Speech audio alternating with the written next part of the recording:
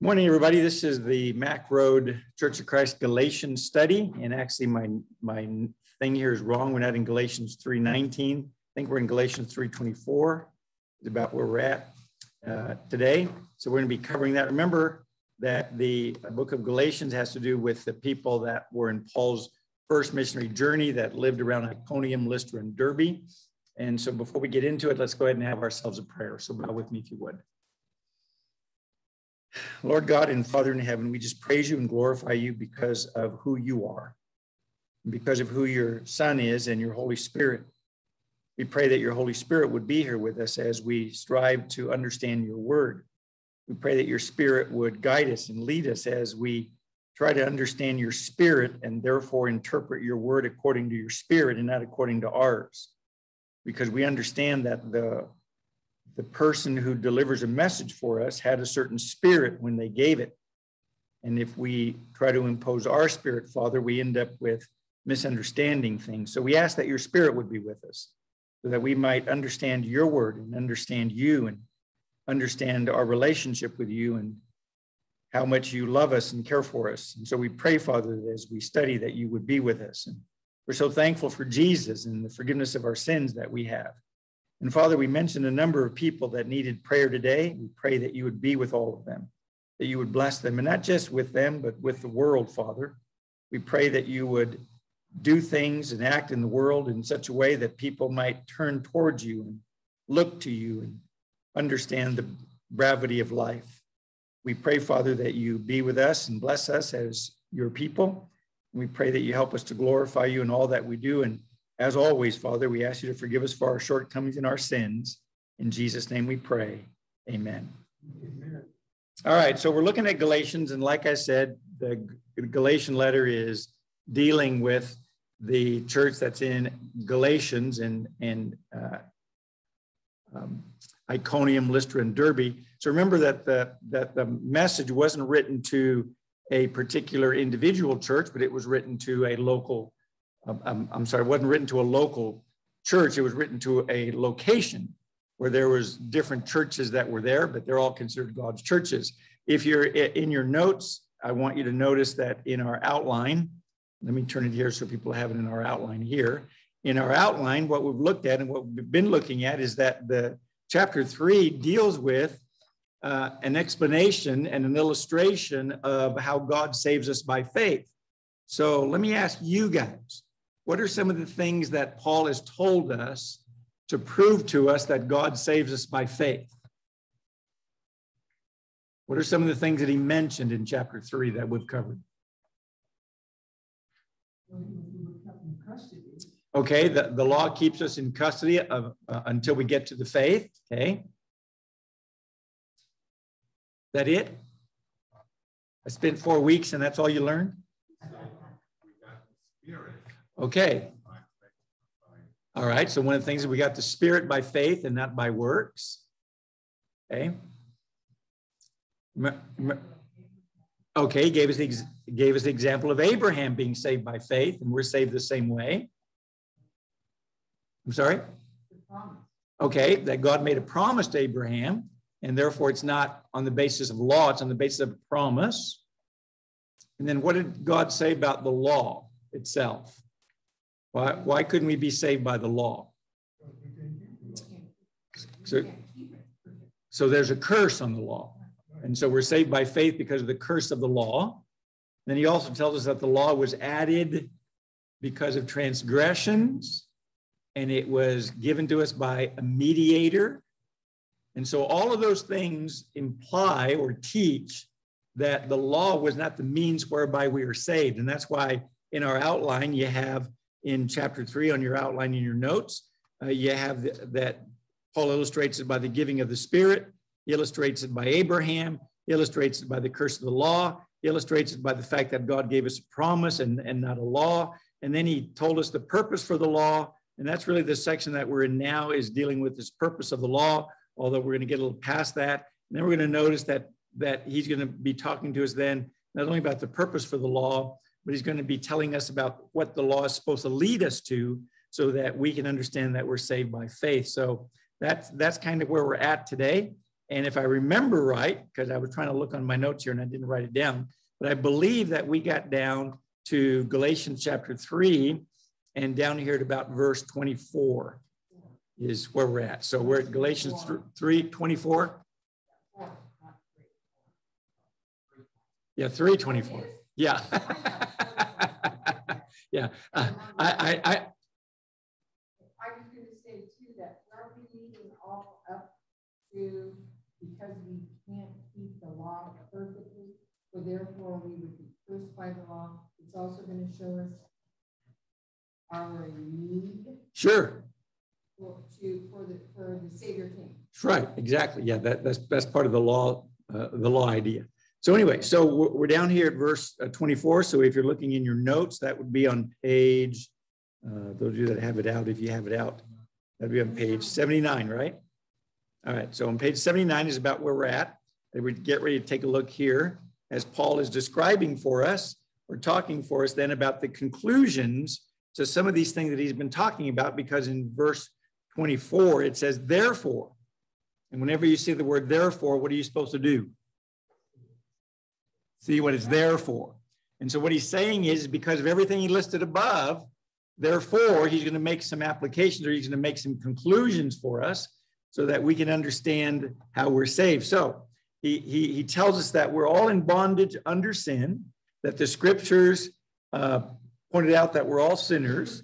We're kept in custody by the law. And as a result of that, he says, therefore, the law has become our tutor to lead us to Christ so that we may be justified by faith. But now that faith has come, we're no longer under the tutor.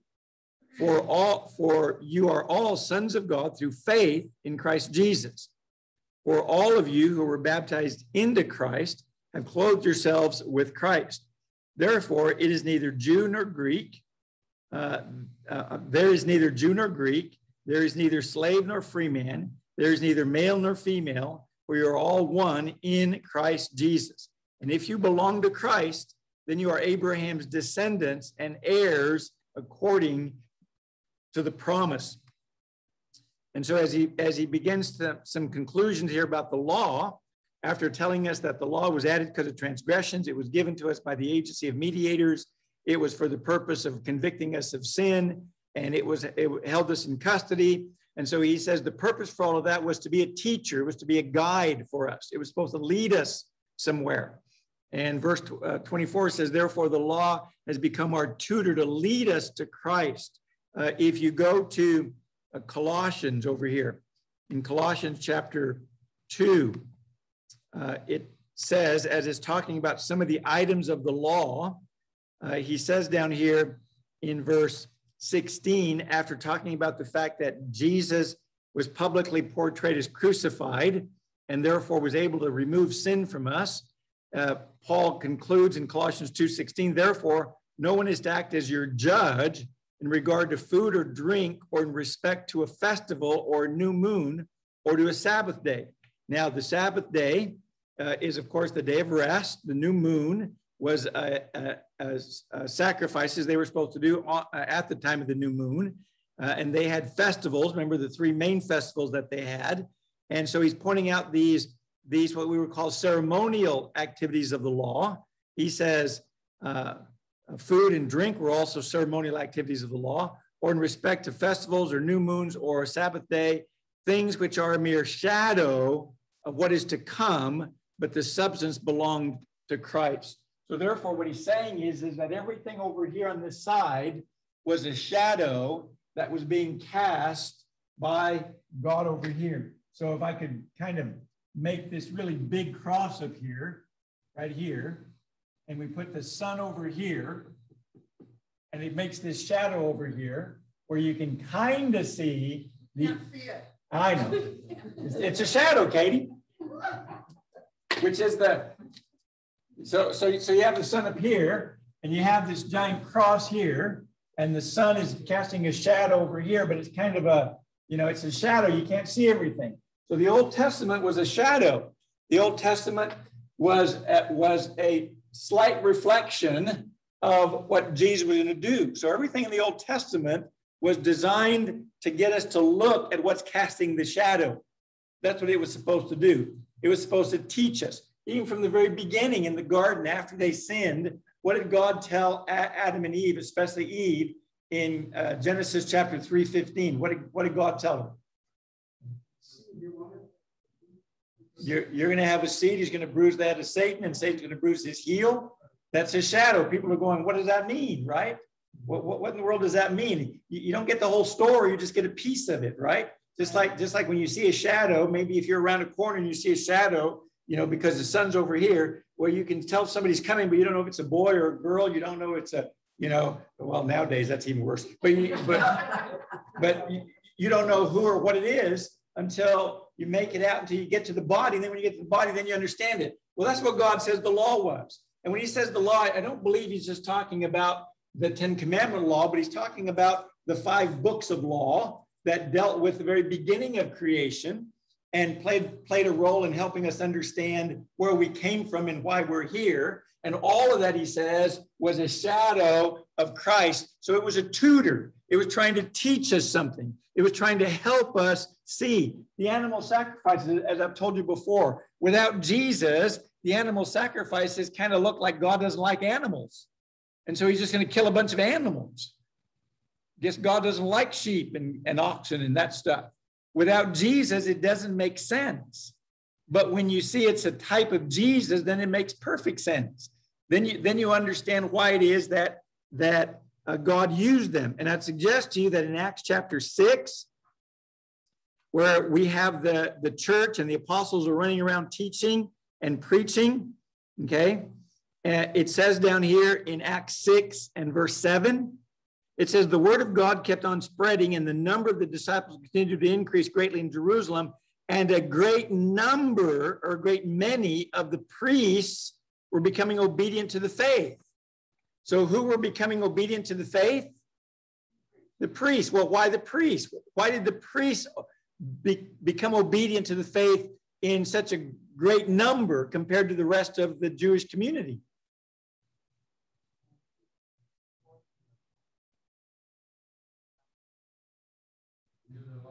They knew the law. They were the ones that were killing the animals. They were the ones that were making sure they were without fault. They were making sure they were male. They were making sure they were the ones that were examining all the laws. And then all of a sudden somebody comes along and tells them, well, that represents Jesus. And they're going, oh, now it makes perfect sense. And so many of the priests became obedient. So the law was designed to be a tutor in order to bring us to Christ. And the law is still designed to be a tutor to bring us to Christ. Because a lot of times when you study with people, you start with the Old Testament and you bring them through the stories of the Old Testament, and you bring them through the prophecies of the Old Testament and the sacrifices of the Old Testament to come up to Jesus. And then they understand why Jesus then makes perfect sense and how Jesus ties in with the Old Testament. So the Old Testament is a shadow, and therefore Paul calls it our tutor. It's supposed to teach us something. It's supposed to bring us somewhere, because that's what a tutor does. A tutor brings you from being ignorant to being educated in whatever he's tutoring you in. And that's what's under consideration in Galatians 3:24, when he says, therefore, the law has become our tutor. So is the law good? Yes. But as a tutor, is a tutor given to you to stay with you your entire life? No. How long is a tutor given to you?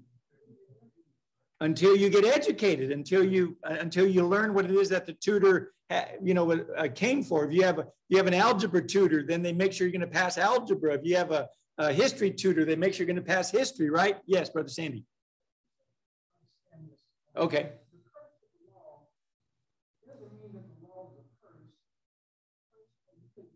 Right. And what he's pointing out is that there's a curse on every law, because the fact is, no matter what law you have, we don't keep every single one of them all the time. Whether it's the moral law, or whether it's the law of Christ, or whether it's civic law or traffic laws, we don't keep them all. I mean, if you've been driving your car, like Leroy once said, he was kind of chuckling at a guy who passed him up because he was speeding, and then he looked down and he noticed he was speeding. And so, it wasn't intentional, but we don't keep them. So the curse of the law is that you got to do it all. If you don't do it all, then you're under the curse of the law, which is you have to pay the consequences. So, yes.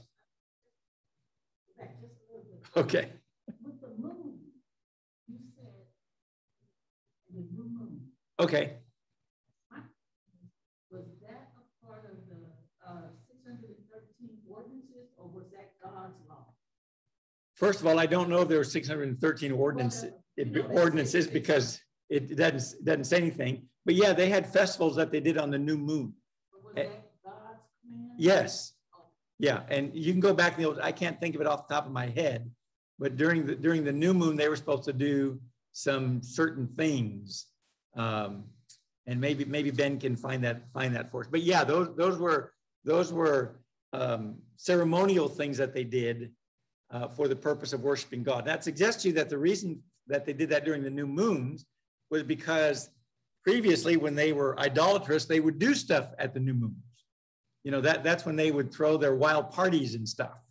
And so God was telling them, if you're going to celebrate the new moon, celebrate them for me, not for the false gods that are out there. And so I think that's why it was developed. But yes, I believe those are in there. Okay, so therefore, verse 24 says, therefore the law has become our tutor to lead us to Christ. Now, again, the reason that you want the law and you want to find out if you have something wrong with you is so that you can seek a doctor. It's not just God wants to condemn you and tell you you're sick. God wants you to find help. And the help that we find is so that we may be justified by faith. And remember that in the Greek, justified and righteousness are the same word. We have two different words and two different ideas in our language, but justified means you're not wrong. And that's what righteousness means. So in the Bible, it's just the word righteous. And that word righteous means being right with God. And so we then can attain righteousness. We can be justified by faith in Christ Jesus, by trusting. That's how God counts us as faithful, just like he counted Abraham faithful when Abraham trusted that God would give him a truckload of kids when he didn't have any. And Abraham was willing to trust him. So that you may be justified by faith. Now, verse 25, but now that faith has come, we are no longer under the tutor. So once we come to this knowledge we're supposed to come to, once an algebra student passes algebra and gets his algebra certificate, he doesn't need a tutor anymore. Now, he might refer back to the tutor, but he doesn't need a tutor anymore. He doesn't need a tutor to come and tell him what to do. He now knows what to do. And hopefully he progresses from what he knows what to do. And that's what we need to understand here. So here's what I want you to understand by this. There was a purpose for the law, no matter what law you lived under, whether it was the law of Adam and Eve, or whether it was the patriarchal law, or whether it was the law of Moses, or whether it was the moral law that the Gentiles lived under, or whether it's the law over here. There's a purpose for that law, and the purpose for that law is to bring you to Christ. That's the purpose for the law.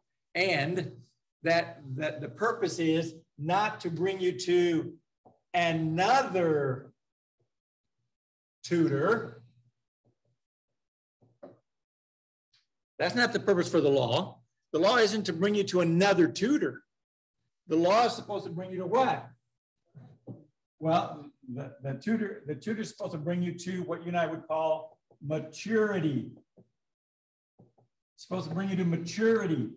That's what you're doing with that tutor. You're trying to teach that person so he becomes mature in math or history or whatever. You know, you want a mature, educated doctor, not necessarily an old doctor.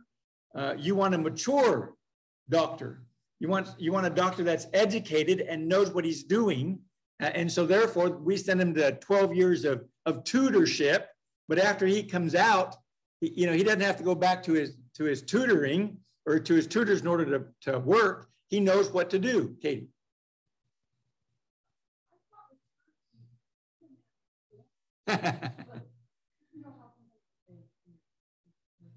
Right.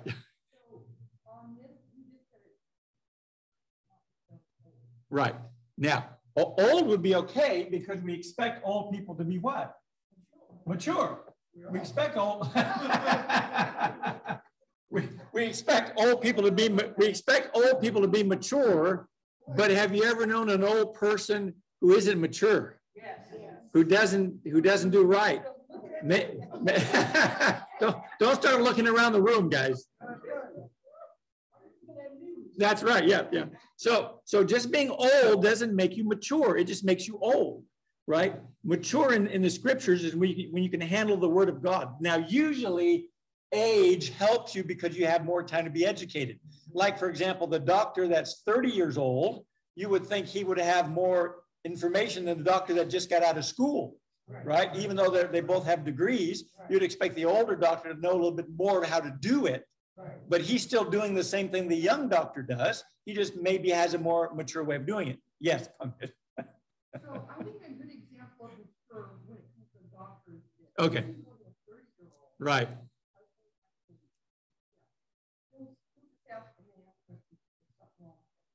He's mature in life. He'll ask the right question.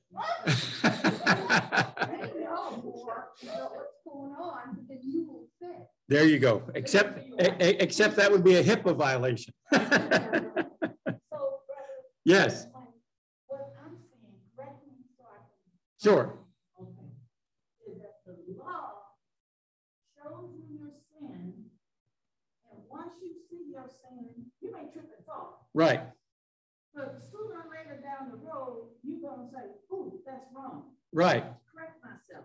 And then as you grow older and older and older, you get to that maturity. Right. Because you see the law and you understand what the law is teaching. Right. And remember that the purpose for the law, the purpose for all of God's laws is what? What's the goal of our instruction?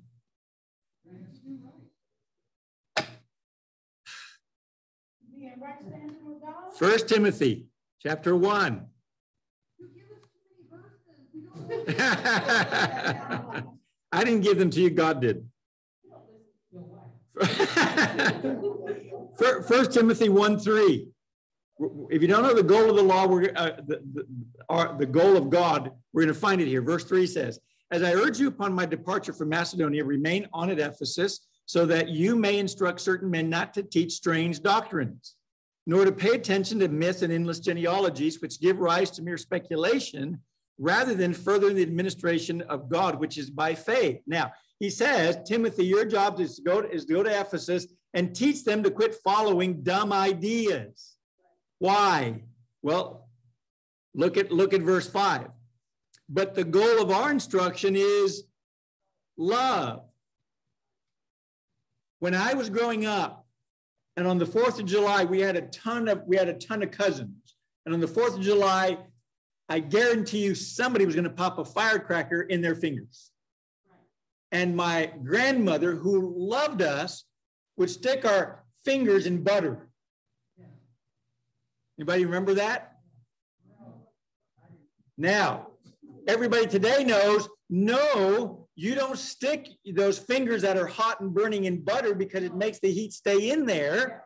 You put them under running or cold water. That's what you do with the fingers now. Now, she was listening to an old wives' tale. She was listening to a myth. Now, she was trying to do what was right, but the fact is it didn't result in me getting the attention I need when I blew my fingers out. Right? I'm sorry, I take the fifth on that. But the point I'm trying to make is this. The reason that we don't want to follow error is not so God can say, "Oh, look at how right they are." The reason we don't want to follow error is because error is going to get us to treat people different than what they're supposed to be treated. And Jesus came down to show us how to love one another and how to treat one another. And some people think that's wishy-washy and or mushy. It's not. Love is very tough, and love is firm. Love does what other people wouldn't do. Love will jump in to save somebody, even for example, in the ocean, even when that person thinks they might not have the strength to do it. Love is going to cause them to jump in there in order to do that. It's not something wishy-washy and mushy. Love stays with their mate when their mate gets senile or becomes crippled. Love stays with them. So what I'm trying to tell you and what I'm trying to get us to understand is the law was designed to be a tutor. It was to take us somewhere. And where it's supposed to take us is to Jesus. And the Bible says God is love. So what's supposed to take us to? Love. But how am I going to know love? By knowing Jesus. If I don't know Jesus, I don't know love. And so I got to know Jesus. And so the law was designed to bring us to maturity, not just getting old, but was trying to teach us how to love people. That's why the Bible says, if you love your neighbor, what have you done? You've fulfilled the law. If you love your neighbor, you'll fulfill the law. God doesn't want us going around with a book of laws when we go to the grocery store. Okay, and somebody says something, okay, what law do I do? Right. No, God says, I've been tutoring you for a century. I've been tutoring you in what you're supposed to do. It should become natural. By the way, that's what Ephesians chapter 5 is talking, or 4 is talking about, when he says that we need to renew our minds with the inner man. It needs to become something that we don't even think about anymore. We don't cuss at somebody when they cut us off. We don't have to think, oh, I better not say that because Jesus will condemn me if I do. No, we shouldn't even have to think that, because we have the Spirit of Jesus in us. He's taught us. Yes. What I did for me with this verse was I studied that word, right. And it meant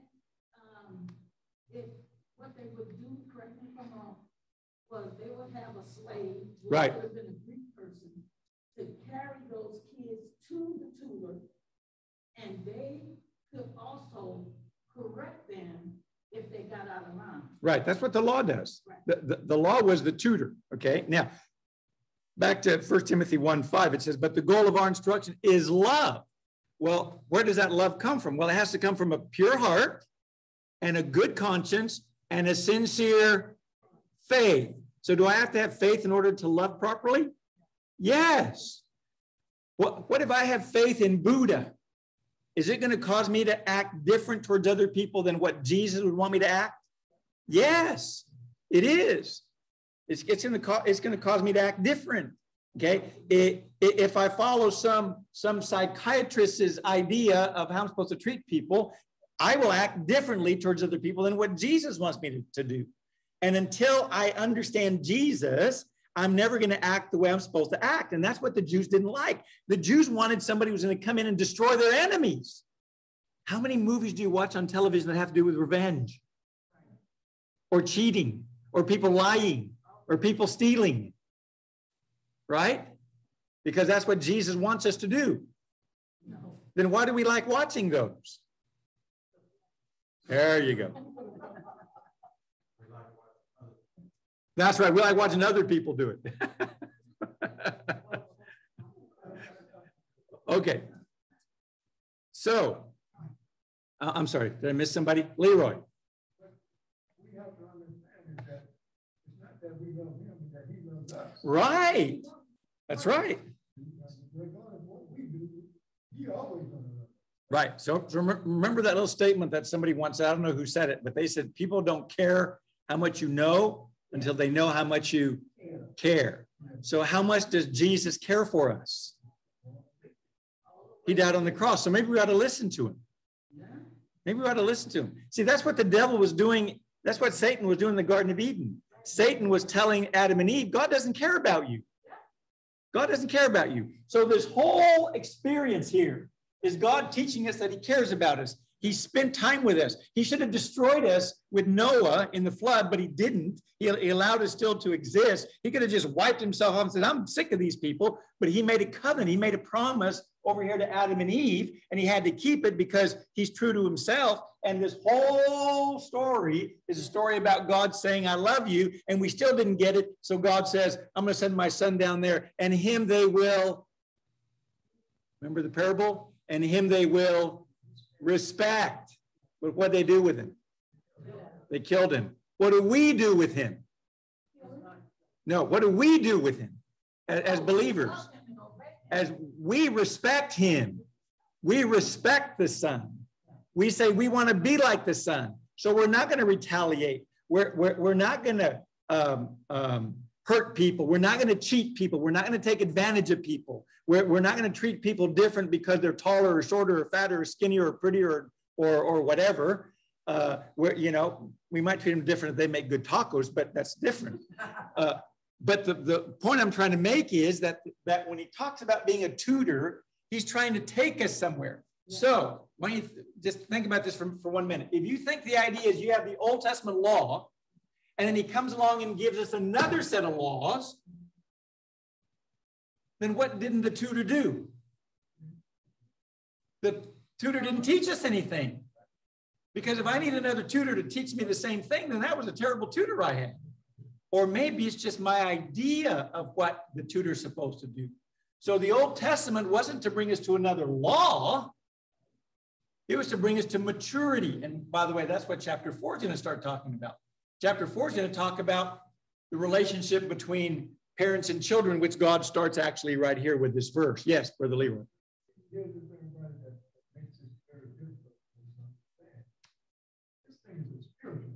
Right.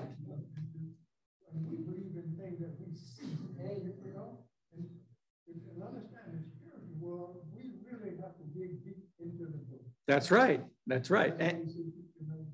And not just dig yourself into the book, but find out why the author is writing what the author's writing. Why did God write it this way? Why didn't God write it a different way? Not just, I'm going to examine what the words are. It's why did the Spirit of God make God write this like this? And that's why whenever you study, you need to ask for God's Spirit. Because if you don't have God's Spirit, if you have the world's spirit when you interpret something, you're going to come out with, we're under law to be saved, so therefore I have to keep all the laws, because that's the way the world is. That's not God's Spirit. Over there first and over here. And if we don't cover anything, it's you guys' fault. Okay, go ahead.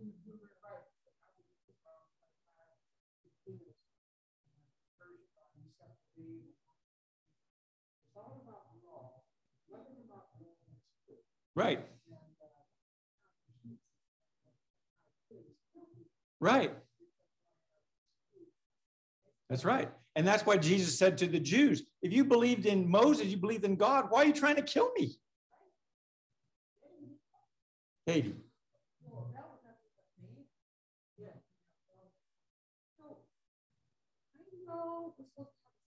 Sometimes being human, you kind of go away from it. How can we just be aware of that spirit all the time? Well, the fact that you know you're going away indicates that the Spirit is working in your life. If you didn't sense yourself going away, then you wouldn't have God's Spirit, because it wouldn't bother you. Why do you go away? Well, because we still have the pulls of the flesh.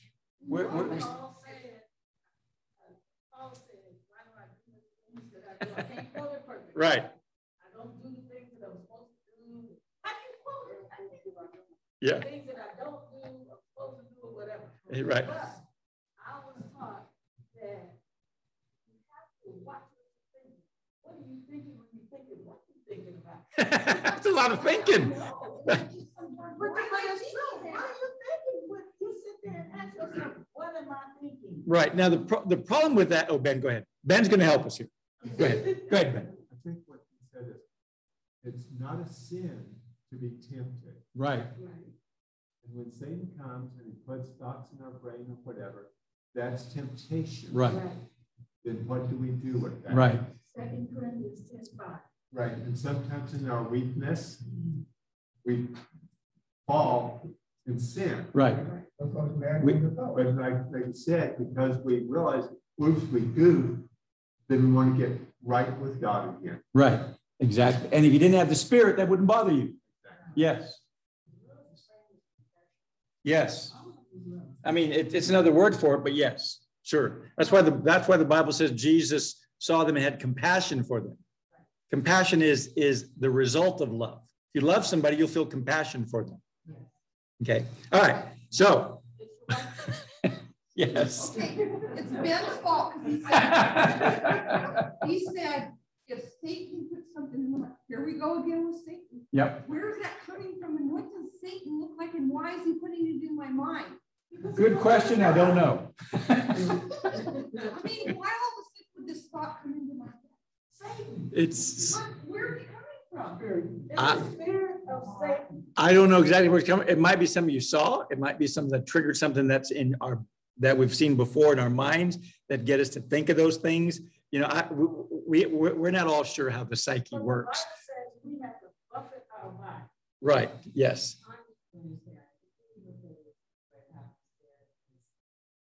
Satan knows we belong to God.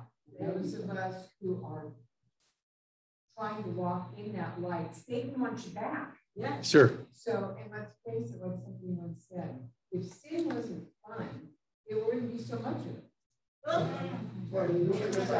Yes. The thing about it is, right from the beginning, we underestimate the power. Sure. Yeah. Sure. We think that we are with God, and God is not going to let these things out. Right. That's not the way it is. Right. All right. We in the world. Want to try to cover more than one verse? One more question. Why does sin have to be fun?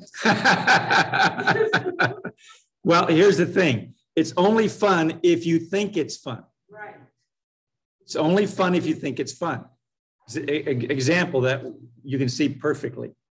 There is human trafficking, human sexual trafficking. The guys that go into those women are having fun. It's not fun. The only reason they're having fun is because they decided that they like it. They think it's fun. That's why James says we're supposed to turn our laughter into mourning and our mourning into joy. The things that we were sad about, like I was a virgin and I don't want anybody to know. No, you should be happy you're a virgin. You should be happy when you're a virgin. Not I got to cover it up because people are going to think I'm not sophisticated or whatever. So when we talk about fun, it's not that fun is inherent in the activity. Fun is what I choose to think about it, which is why you have fun watching the Dodgers.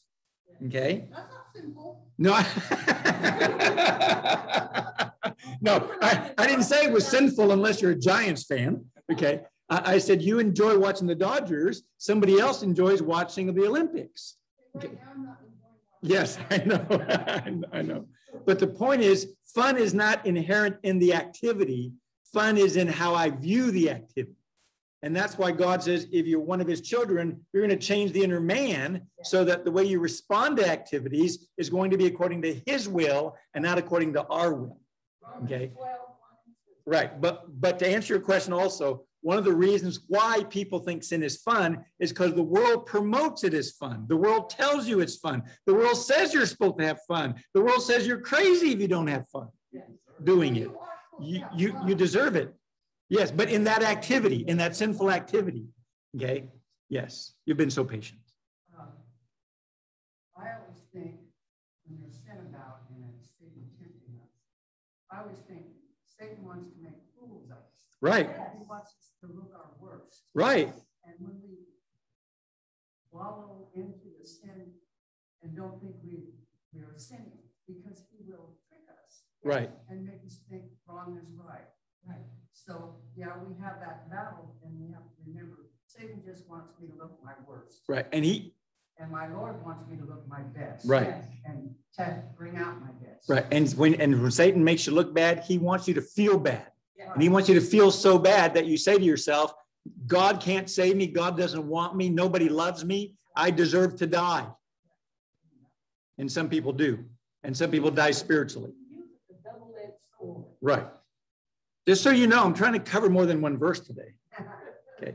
So verse 25 of Galatians 3 says, but now that faith come, we are no longer under tutor. So the law is designed not to take us to another law, but it's to take us what a tutor does. And what is that a tutor does? Verse 26, for you are, but now that faith has come, we're no longer under tutor.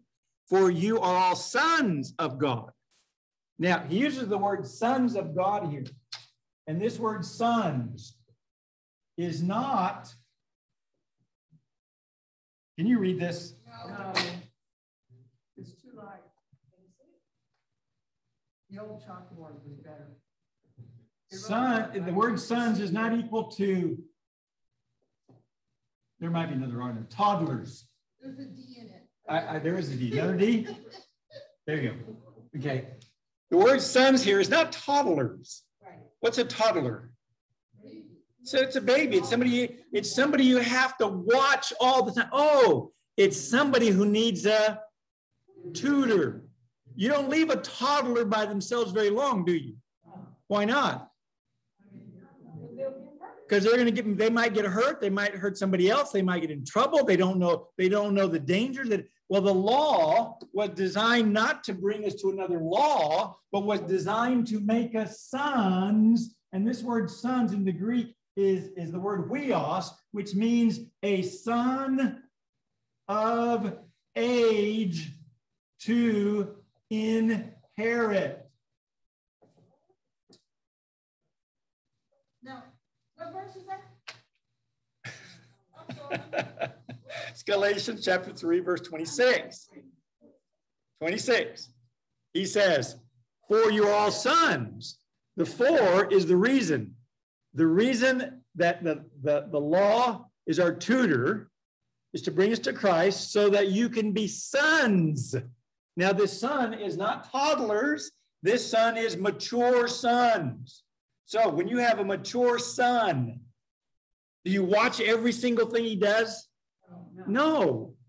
Now, you might think he does some things that aren't very wise, like going down a mountain on a bike, or jumping out of an airplane, skydiving, but he's mature enough to make his own decisions. Or rides a motorcycle. That's the purpose for the law. The law was to bring us to be mature sons. It wasn't, I'm going to give you another set of laws. Mature people don't need laws. Not really. Okay? My wife and I don't have a set of laws on our wall that tell us how to treat one another. The law of Jesus is supposed to be on our hearts. Now, does that mean that we treat each other properly all the time? No, but we also ask each other's forgiveness. Yes. Where the women are daughter of age and the men are son of age. There you go. That's right. That's right. But what I want to understand, that's what the law is designed to do. The law is designed to bring us to be sons. God doesn't want robots. God wants sons. God wants children. Do you want, I have an aunt. Her name is Aunt Yola. And she has a son. His name is Mikey. And Mikey is a special needs child. And he can't do anything without her. Now, even though she loves him, and even though she wants to protect him and take care of him, do you think that every once in a while she'd like to be able to just leave him alone and her be able to do what she needs to do? Of course.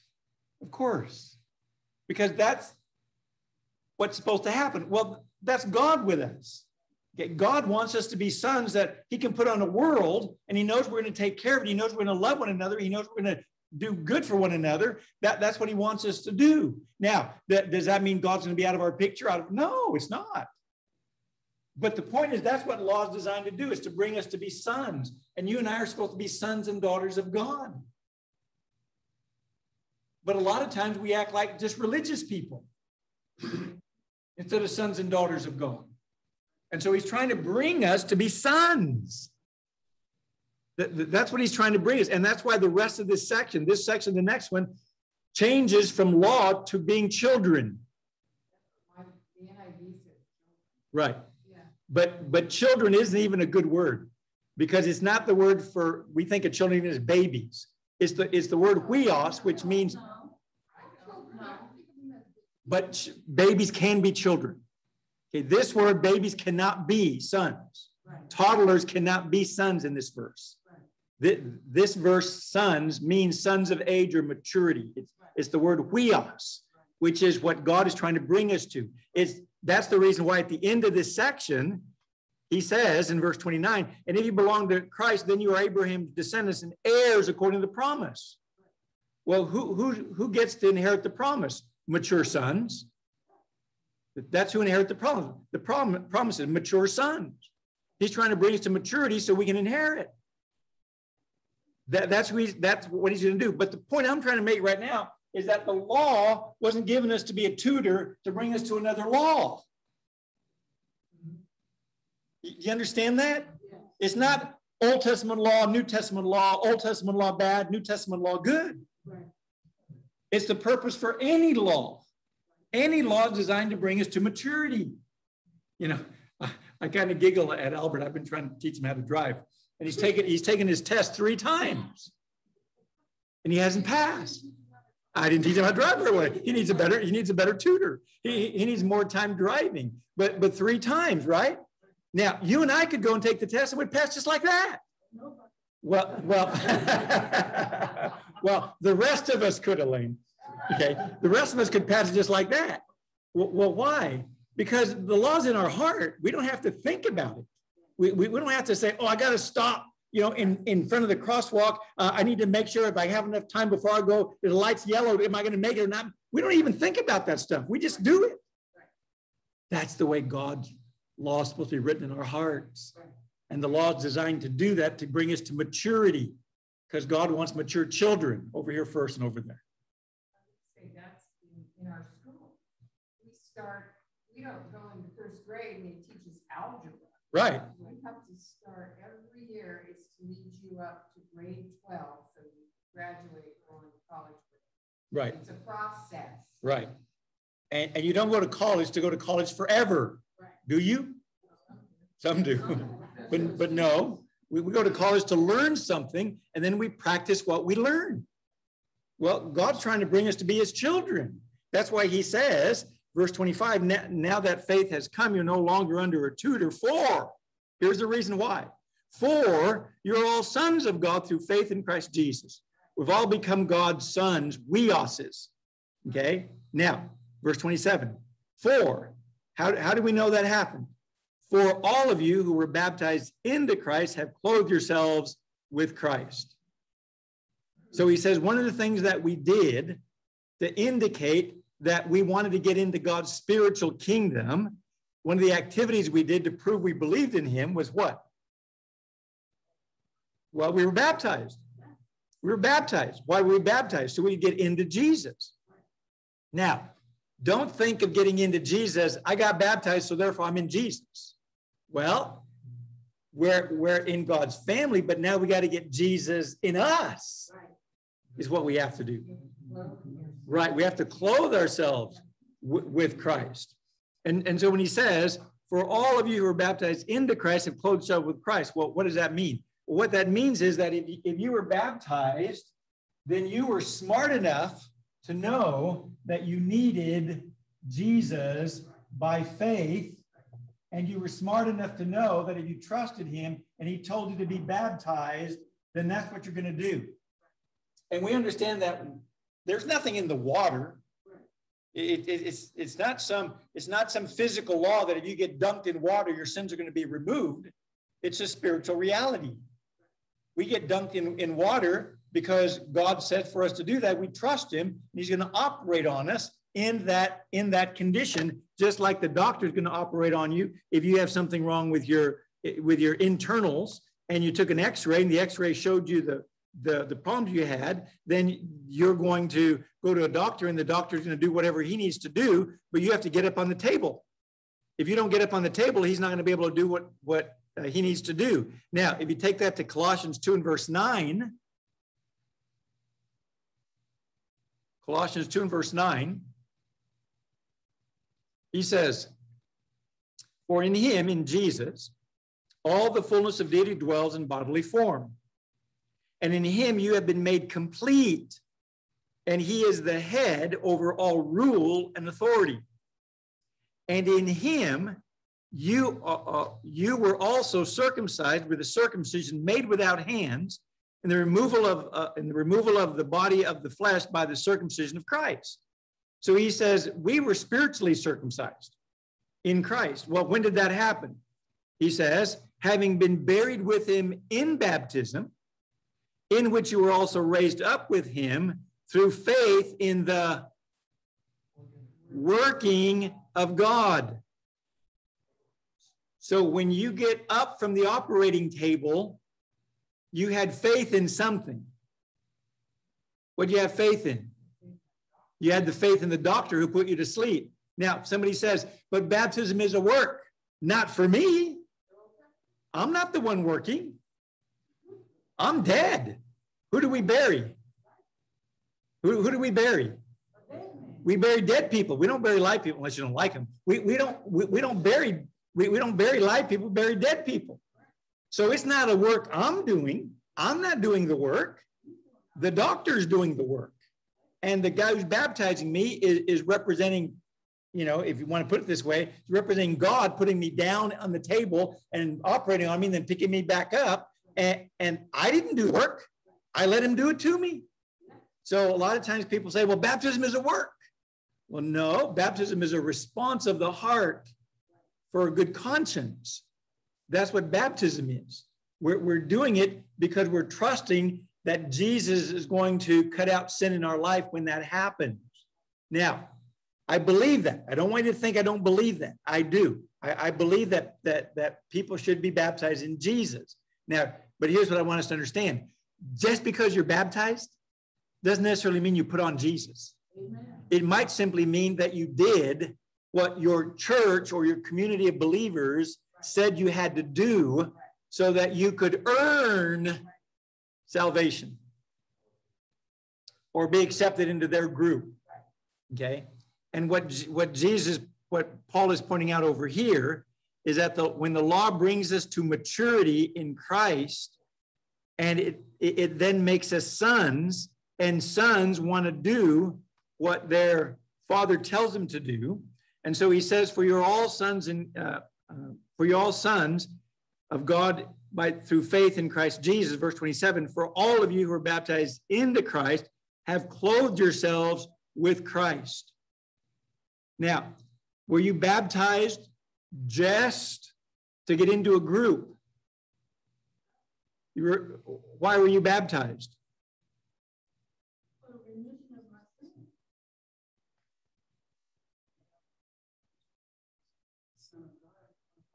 Yes. Oh, and you want to follow him.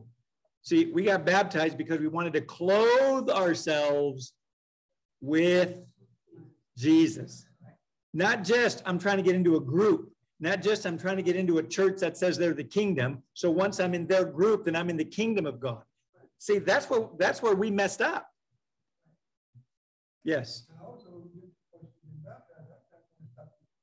Right. Exactly. Now, he does say, for all of you who were baptized into Christ, have clothed yourselves with Christ. You remember way back over here in the Garden of Eden? Remember way back over there? Adam and Eve sinned. God said, I'm going to make a seed. It's going to come from Eve that's going to bruise the head of Satan. Remember all that? And then God cast them out. But he did something before he cast them out. Didn't they already have clothes? They had fig leaves. They sewed fig leaves together. Oh, he killed an animal. He killed something that was alive in order to get their skin so that he could clothe those people, so they would understand that for God to have any kind of relationship with them, they have to be clothed with something that died. Well, there's that shadow. There's that shadow over here. People read that and they kind of go, why? Guess God doesn't like animals. Old Testament God's always killing animals. Guess he's not part of PETA. No. The point is he's trying to get his people to understand that it's going to require somebody to die for them and for them to trust in that person for God to be able to have a relationship with them. And why is that? And it's because unless you understand that God loves you, you're going to approach everything he does through legal systems.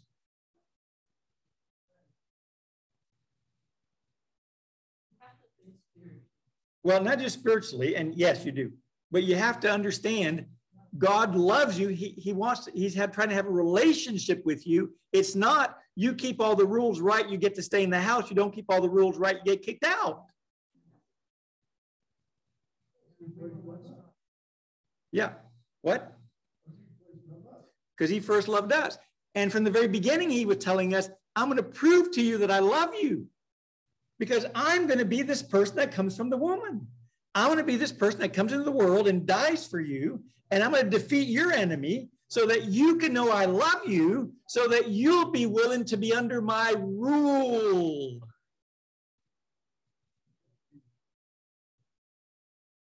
But we have to grow up. We have to grow up. We have to learn how to love. And we have to understand that that's why Jesus came. And that's why he then starts to treat us and talk about us in relationship as sons, because that's what the law was designed to do, to bring us to be sons and daughters of God. And the problem with the world out there is they think they're sons and daughters of Black people, and they're sons and daughters of Mexicans, and they're sons and daughters of white people, and they're sons and daughters of the elite, and they're sons and daughters of the politicians, and they're sons and daughters of everybody except for God.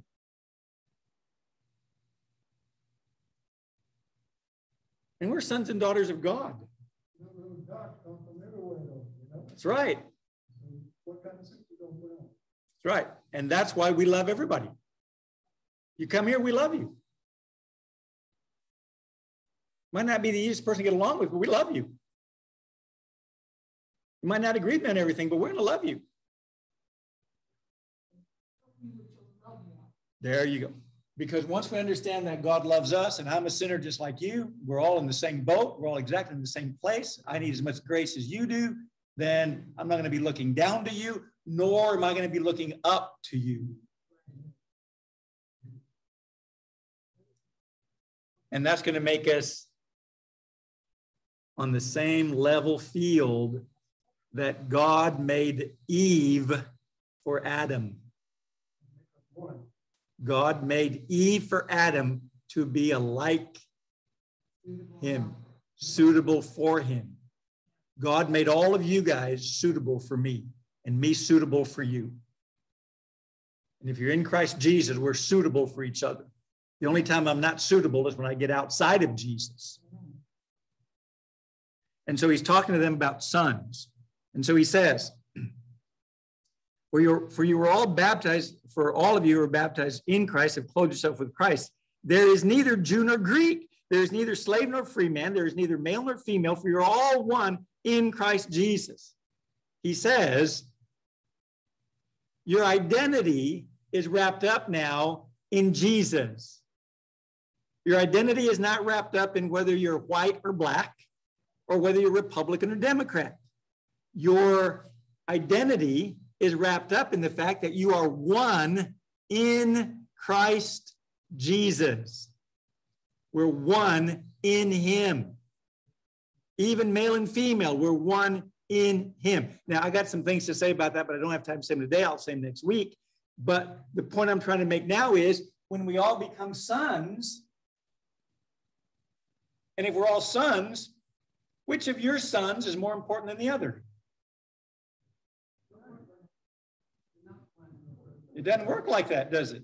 Now, I might have one that's smarter. I might have one that's healthier. I might have one, that's a little different. But they're one. They're all one. And which one do I love more? Love them all the same. At least I'm supposed to. Yeah. There you go. So when he says there's neither Jew nor Greek, there's neither slave nor free man, there's neither male nor female, for you're all one in Christ Jesus. That's where our identity is. All right. Anybody have any other questions I'm afraid to ask? Yes, Ben. In answer to the previous question earlier in class about new moons. Okay. Numbers 28, starting in verse 11, speaks about the new moons and the feast. Thank you, Ben. That was Numbers 28? Yes. Thank you. Starting with verse 1, or verse 11, sorry, yes. Yes, Pumpkin. Just to clarify about Michael. Yeah. He doesn't have a slight concussion. He does have. Okay. He has slight blurriness. Okay. And his balance off. And Amy says, kind of think about his concussion like a soda bottle. Mm-hmm. Shake it up. Well, you gotta wait till it all simmers down and relax. So that's where he's at now. That's why he's sleeping a lot, which means brain to rest. Yeah. Good. But he does have an eye. Right. But it's hard to going, but that's why seeing double vision out of his left eye. Mm-hmm. Thanks. Anything else before we leave? All right, let's have a prayer.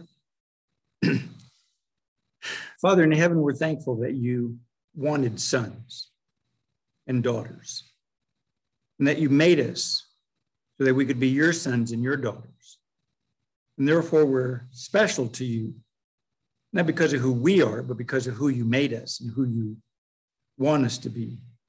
We pray, Father, that you help us to remember that you gave us laws for the purpose of helping us to be sons, so that we might be able to serve you, glorify you with our heart. We might have your spirit in us. We pray that you help us to be more like your sons and daughters. Pray that you help us to always clothe ourselves with your son, Jesus. We pray that you forgive us for our sins. In his name we pray. Amen. Protect us from the evil one.